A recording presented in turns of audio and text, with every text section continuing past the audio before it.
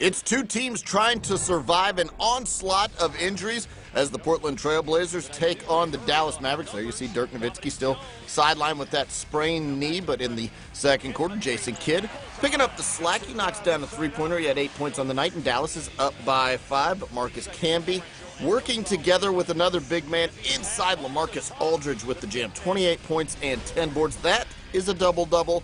As we move you into the second half, and LaMarcus Aldridge once again going to work. He misses, but his big man buddy there to throw it down. Marcus Camby, 10 points and 20 big rebounds. Dallas still up by 147-46. Then LaMarcus Aldridge missing, but Nicholas Batum this time tips it in, and the Blazers go up by 3.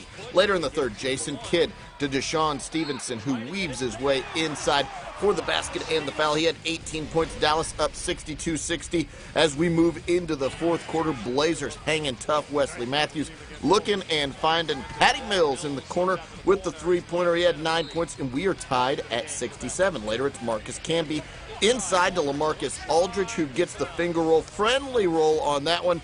And the Blazers back up by 3, 75-72. Sean Marion now passing over to Jason Terry in the corner for 3, 2 of 5 from range, and it's 77-77, another tie game.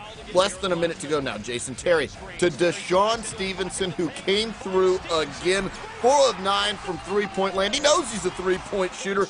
Dallas up 82-78, but Wesley Matthews hits the tough three-pointer. This one off the glass, please. Thank you very much. Matthews had 10 points on the game. Dallas's lead down to 182-81. Jason Kidd over to the Jet this time, and the Jet with the pull-up jump shot. Terry had 18 points. That jumper gave Dallas a three-point lead, 84-81. Portland trying to tie it up. LaMarcus Aldridge long on the three-point attempt. And the Mavericks, without Dirk, get it done. They take it by 3. Final score, 84-81.